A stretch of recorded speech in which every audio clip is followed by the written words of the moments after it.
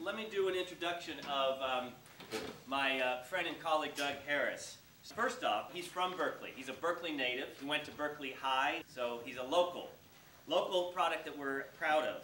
He was also a college basketball All-American. He went to Central Washington University. He is the executive director of Athletes United for Peace.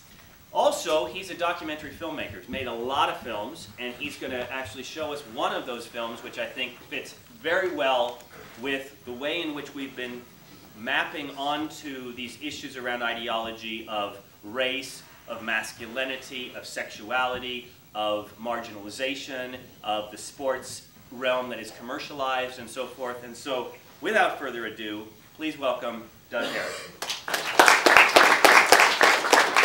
A lot of times when we're in college, we're going to school and we're working to get our degree, but a lot of times we don't really stop and look at what it is that we're trying to do with that degree once we get it, and or what are we doing with our lives to make ourselves more marketable once we do get that degree.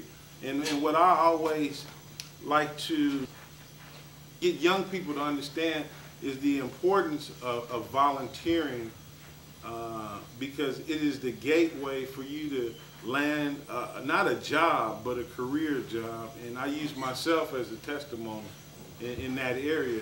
And so, volunteering, a lot of people say, well, I ain't got time to volunteer. I'm not doing nothing unless I'm getting paid. And that's not always the best attitude to have, especially when you're trying to develop yourself and get acquainted to different things. Because a lot of times what people do is they get out of college, they graduate, and they have their mind stuck on a job that they really don't know anything about, and they get into that job, and then once they're there for a year or 2 years, they see the dynamics, the politics, all the BS involved with it, and then they start scratching their heads.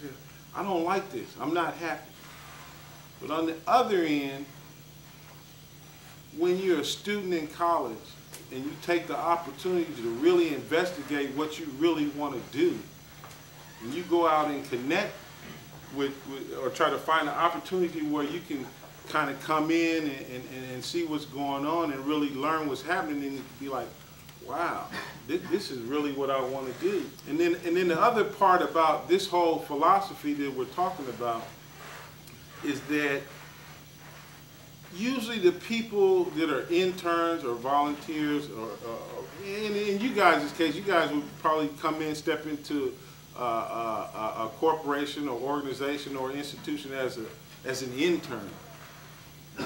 Is that once positions become available, you guys are like the first in line to latch on and get it, versus somebody coming in from the outside or applying or whatnot.